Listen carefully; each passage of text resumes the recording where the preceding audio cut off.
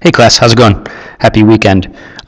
So I wanted to do another example for you guys because I didn't get through many in class, and so I figured let's give it a shot. Let's talk about a few more, and also I want you to see that these are pretty tough for me too.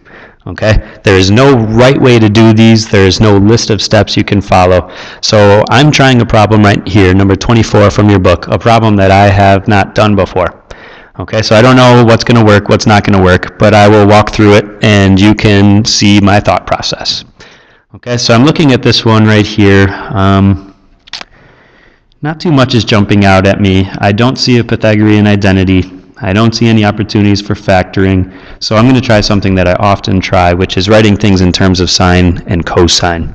Okay, so right here I'm seeing 1 over tangent beta. Now this is a beta. I'm probably going to call it B throughout the problem, but it's really beta. It's a Greek letter. So this is really cotangent, right? 1 over tangent's cotangent. So I'm going to write this as cosine beta over sine beta. All right, tangent is going to be sine beta over cosine beta. Secant is 1 over cosine. And cosecant is 1 over sine. All right. Still not a ton jumping out at me, so I'm seeing I'm adding 2 fractions.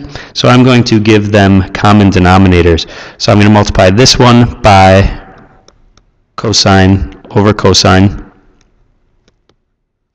And I'm going to multiply this one by sine over sine. That way the common denominator is cosine beta, sine beta.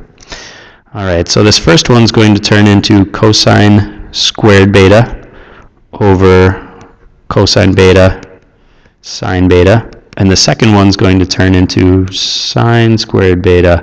I'm getting excited about this possibility to use a Pythagorean identity here. Let me finish writing this out.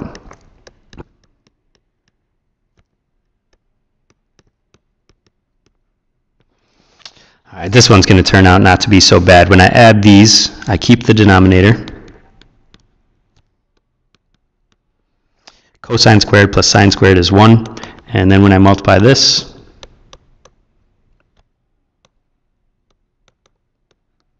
we get the same thing on the left side as we do on the right side. Okay, so that one actually turned out not to be so bad. Maybe I'll try another one. But let me give you some tips on some of these problems. Things you might want to try. Factoring is a good idea. I will make a list over here. Factoring, writing things in terms of sine and cosine, looking for Pythagorean identities is a good idea.